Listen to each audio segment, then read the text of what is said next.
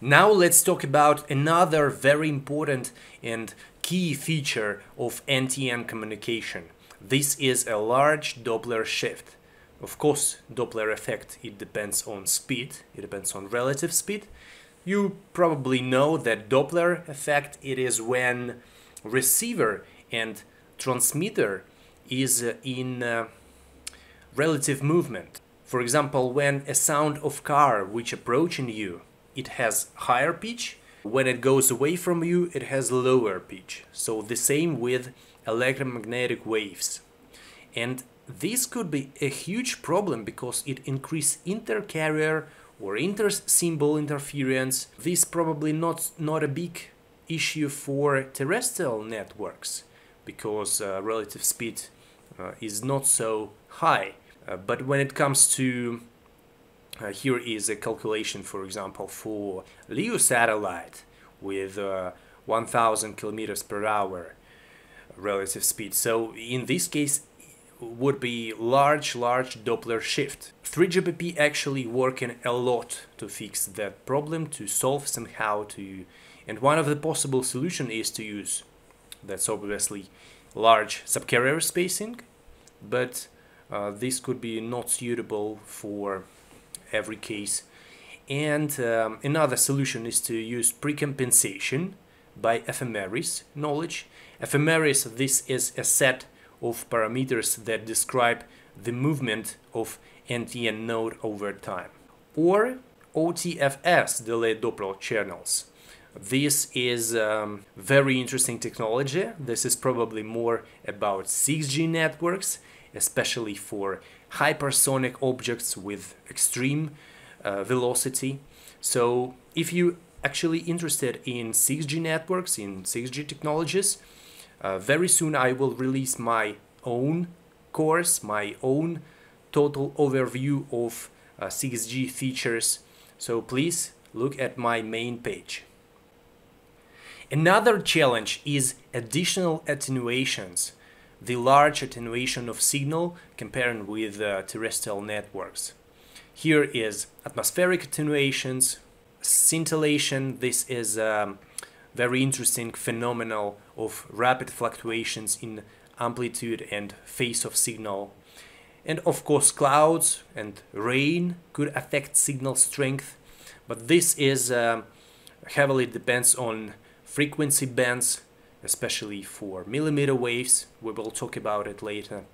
In addition to that, we can see terrestrial networks, they have more scattering comparing with satellite networks, more multipath signal propagation features, but this is not so common for signals from satellite communication. This is more straightforward signal, less multipath conditions. And just for reference, typical signal strength from GPS could be around minus 125, 135 dB. It means that on average the signal from satellite is lower than the signal in terrestrial network from the cellular network, for example. And here is an example of how weather condition can impact attenuation for different transmitted frequencies. Here is attenuation in dB per 1 kilometer, and here is frequencies. So this is a logarithmic scale, and we can see, for example, for millimeter waves, in case of very light rain, just 0.1 dB is attenuation, but in case of heavy rain it could be for several dB. Or if we're talking about X, Ku, Ka band, this would be about 8 to 10 dB per 1 kilometer, which should be taken into account definitely. Here is another example. We can see the SNR and time, the variation of signal of noise ratio in time. This is for X-band connectivity, and X-band, this is in between 8 to 12 gigahertz. And with rain intensity, with medium rain, I would say, with light rain even, we can see that SNR is also a little bit lower than for just regular signal. So clouds, rains, they also affect signal strength for satellite communication, especially for millimeter waves, high frequencies. Also, such parameter as elevation angle, it has pretty much importance. The elevation angle, it is the angle between at which the user can see the satellite. This is a critical parameter, I would say. It is impact on all previously mentioned features of signal. Obviously, closer to 90 degree, the better, yes? And because this is the most shortest way for signal, less attenuation, less scattering, less other changes in path of the signal. Closer to 90 degree is better. And of course, it also reflects in less elliptical coverage. Our coverage more like beam footprint, not like elliptical coverage. And talking about elliptical beam coverage, it also depends on elevation angle, of course. Well, it is obviously that the closer satellite transmits signal, the smaller coverage is. That's just a geometry, and that's why just a few geosatellites are needed for covering almost the whole planet, while hundreds of them is needed in case of LEO satellite network. And as I said before, it depends on elevation angle. Also, we should take into account the antenna design and beamforming capabilities of satellites. In case of broadband communication, very probably there is a need to accumulate all power to small beam, to small area where the user is located. We will talk about it as well. And the second reason of beams is to serve many users and to use frequency read, as the architecture of SATCOM are different from cellular network. There are no three sectors antennas with multiple bands, with multiple cells. We have only one satellite with just a few antennas, with a few beams. So the architecture is completely different from cellular RAN networks. And all users basically located in one direction, because if you see a satellite, you typically illuminate the ground. What else we can say? The coverage depends on satellite attitude, elevation angle, antenna design, as we said already, and different signal levels at the spot edge as it is expected. So, for example, at the edge of the spot of the coverage will be a little bit less, a little bit lower signal strength, whereas right below the satellite it would be a little bit better, yes, because the way is shorter, attenuations is less. It also should be taken into account when you work with satellite systems. Now let's look at this example. This is just covering one cell, for example, and here is beam B is highly elliptical and covers the primary cell, but also 4 additional cells. So it could be as a positive thing or as a negative thing.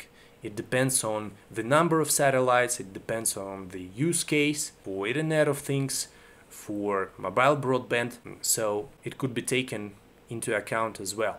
Now let's talk about single beam operation and multi-beam operation. For single beam operation, it is still relevant, it is still possible. Yes, in this case, all users get the same data.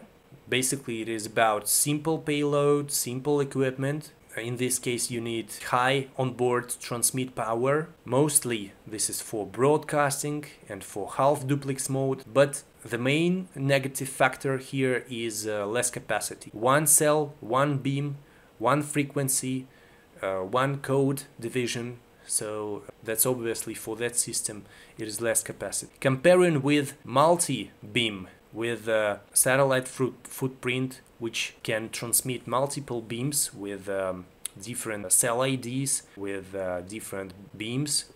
So in this case, users can have different data in each beam. Spectrum could be reused more effectively. Beams more narrower, so we can use the same transmit gain and narrow it into less coverage, so increased gain. Full duplex and voice also available, and the high data rate services it is also available, but the equipment is more complex, could be not so good for the complexity for the whole system. As I said before, frequency reuse could be used in case of interbeam operation.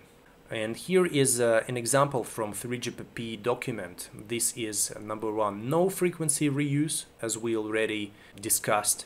Number two, this is frequency reuse with 3. This is more or less good. This is reduced interbeam interference and better link budget. But for single user, this could be not so desirable, let's say, because the bandwidth, the common bandwidth, is divided by several sectors, and the speed per user is less than in this case. But this is also good for large UE numbers, comparing with no reuse. This is also good for interference minimization between different users and cells.